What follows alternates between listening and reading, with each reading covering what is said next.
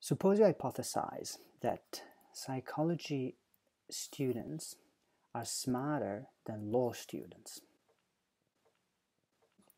Now, you want to test this hypothesis by measuring the IQ of both groups. And you also hypothesize that the difference between these two groups, independent groups, is a Cohen's d of 0.20. So it's a small effect size.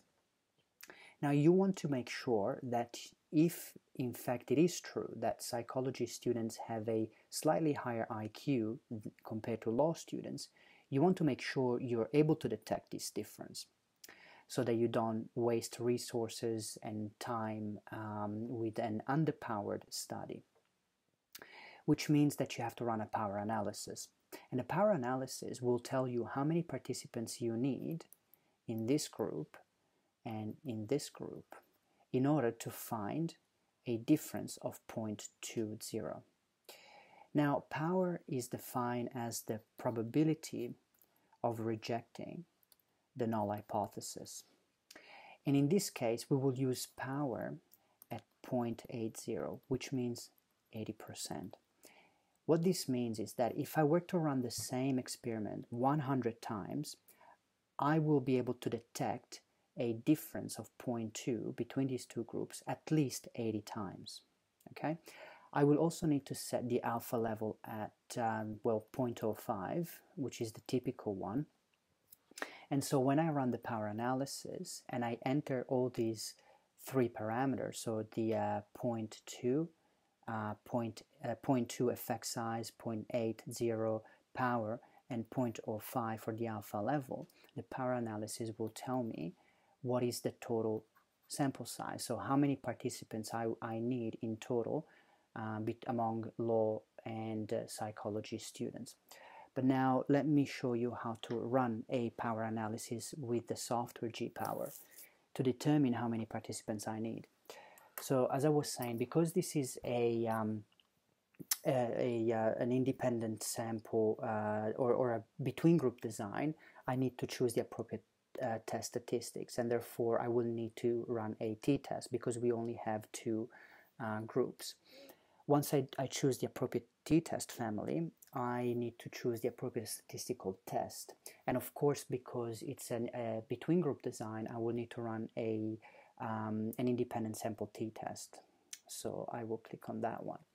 Also, I will need to choose the appropriate type of power analysis. And as I was saying, because we are imputing the alpha level 0.05, power 0.80, and effect size 0.2, I am asking the software to tell me what the required sample size to find an effect size of 0.2.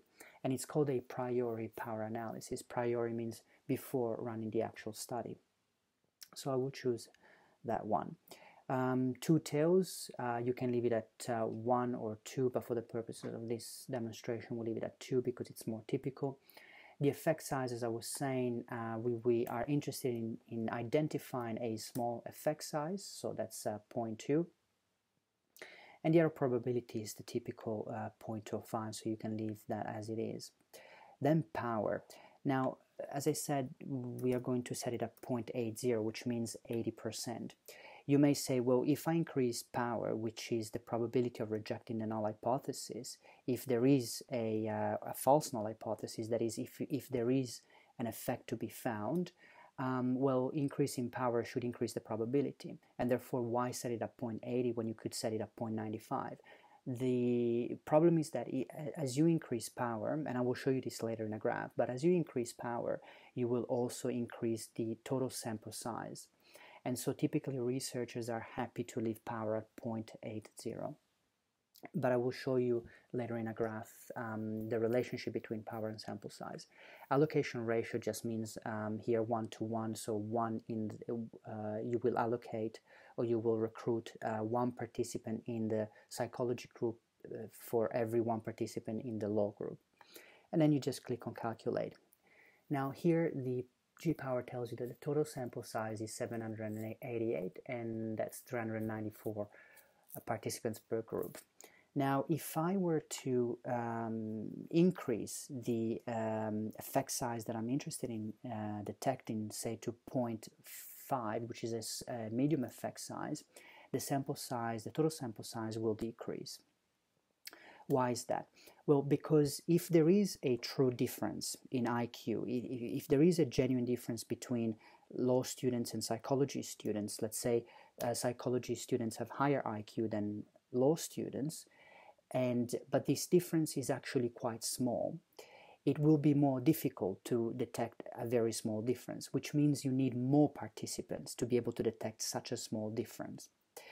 But if there is a large difference, that is, psychology students are way smarter than law students, then it won't be that difficult to detect it, and therefore you will require fewer participants.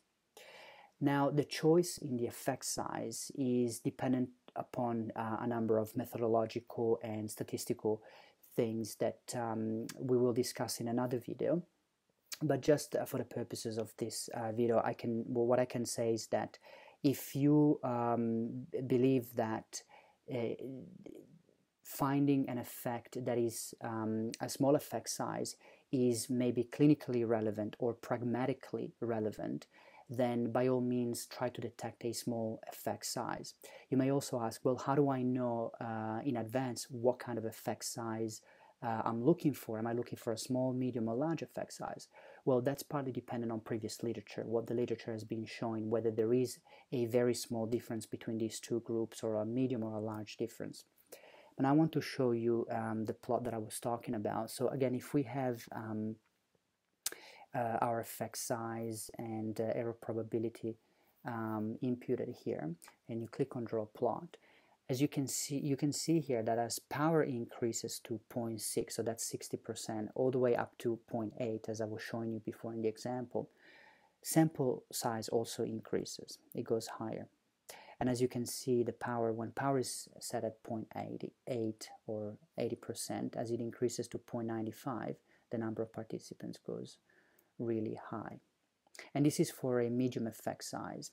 If I were to impute a small effect size, the numbers are even larger. So as you can see, at 0.80, we've got about 700 participants, as the previous power analysis was showing. So if I impute the 0.2, and we get a 788, which is pretty much the same as here. And so as you can see that there is a really close relationship between a positive relationship between increase in power and an increase in the total sample size. So this was a power analysis for a between group design. Thank you very much for listening.